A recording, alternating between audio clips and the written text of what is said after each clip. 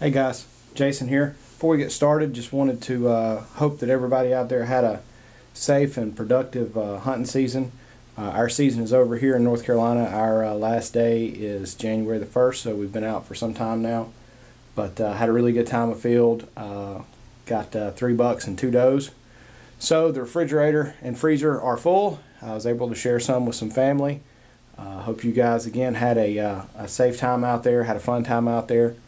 To get started, I had some questions during my Whitetail deer pack video about certain items that were left out or weren't included.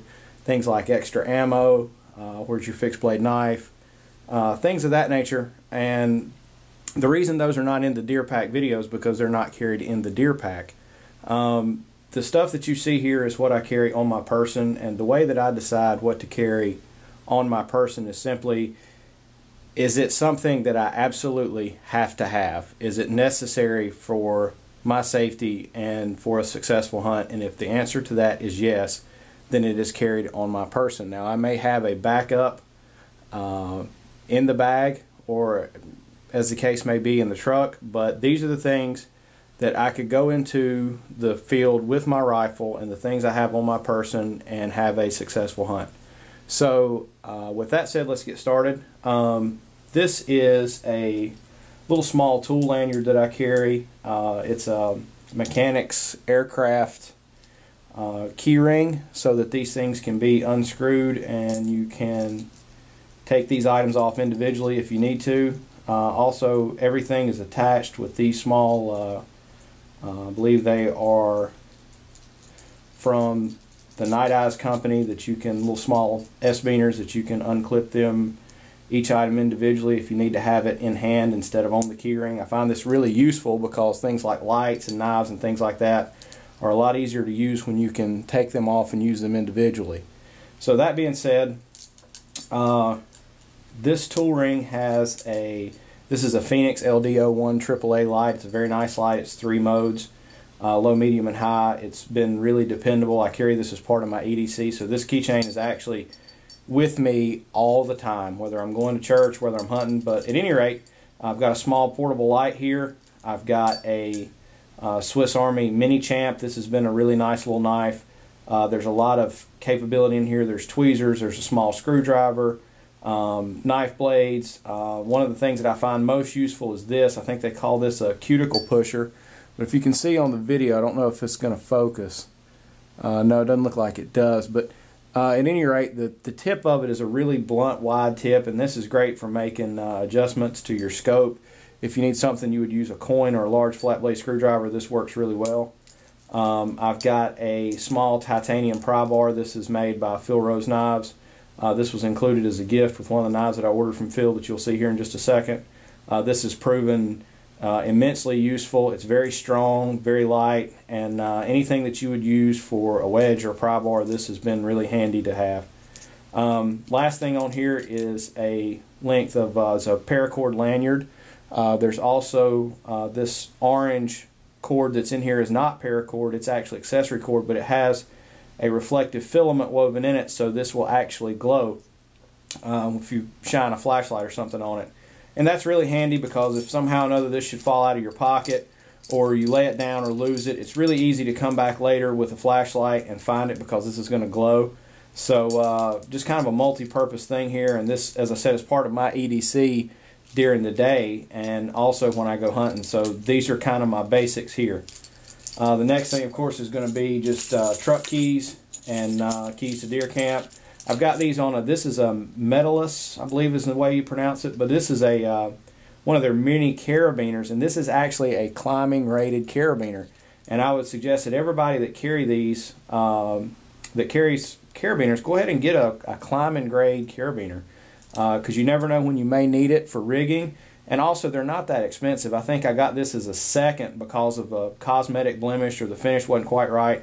But it was only about $4 or $5 for a true climbing grade weight bearing carabiner. And I suggest that if that's the route you take, these are great for EDC because they're small. You can see compared to a car key, they're not much bigger.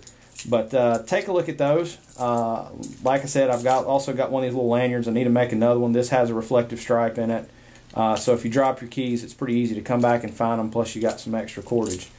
As far as spare ammo goes, we've got a couple of magazines. My rifle is a Steyr Pro Hunter that uses a detachable magazine. I also have a Seiko A7 that uses a detachable mag. I'll have one in the gun, and I'll have this one in my right hand cargo pocket.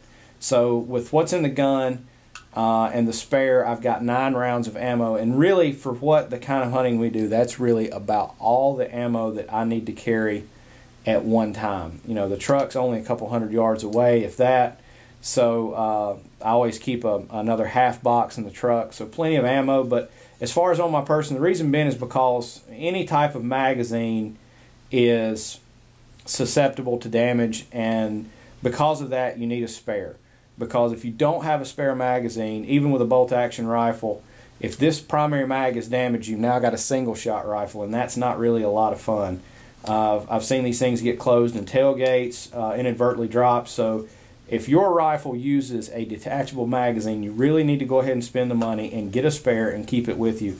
It's a fast way to reload your gun. It's a fairly silent way to reload your gun. So keep a spare mag with you just for sake of redundancy and having spare ammo if you need it. My fixed blade that I carry into the field, this is a Phil Rose PSK 7. This is a new design by Phil. I'm not going to really go into a lot of detail about this. I'll do a separate review on it. But this is an outstanding field knife. You can see it's kind of a drop point here.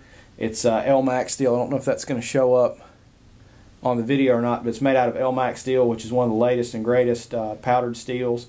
These are handmade by Phil. This is a sandblasted or bee-blasted linen micarta handle, so it's got a really good grip. We had to skin some deer last day, about 4 to be exact.